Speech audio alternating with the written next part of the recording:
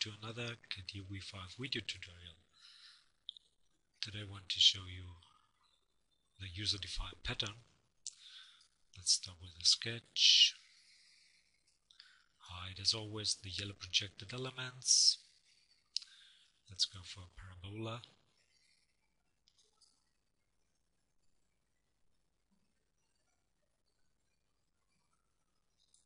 Something like that.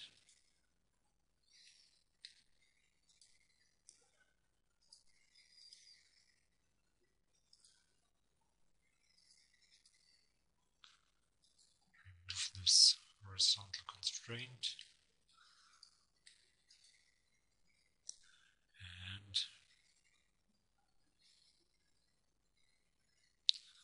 there should be an auto constraint. Yes, there it is. This should be constrained.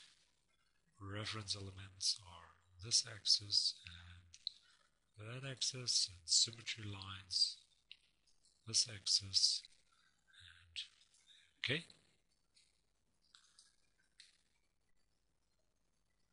But it's not completely constrained. So let's take a look.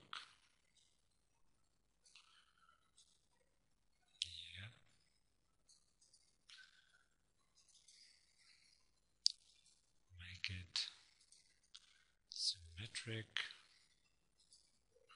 and it sees a constraint. We'll leave it. Let's make a pad.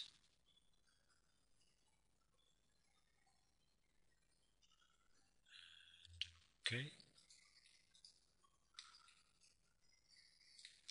Then I need another sketch. This plane, hide the yellow elements. Let's go for another parabola.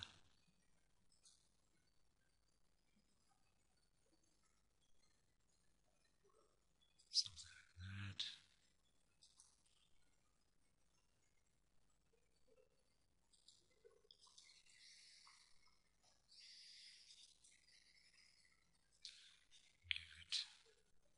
Some constraints.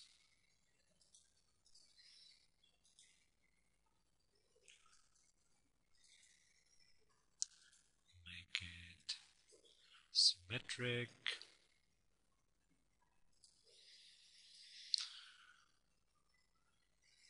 Let's check.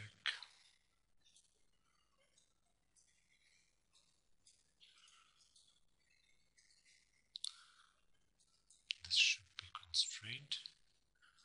These are the reference elements.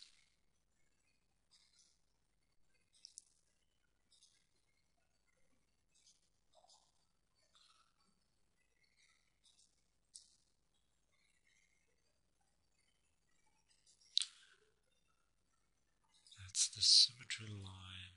And okay. That's always useful if you want to make a sketch fully constrained. Now let's divide this by points. So I want to have, let's say, 11, let's say 13. That's unlucky. So let's say 15. Yep. And leave the sketch.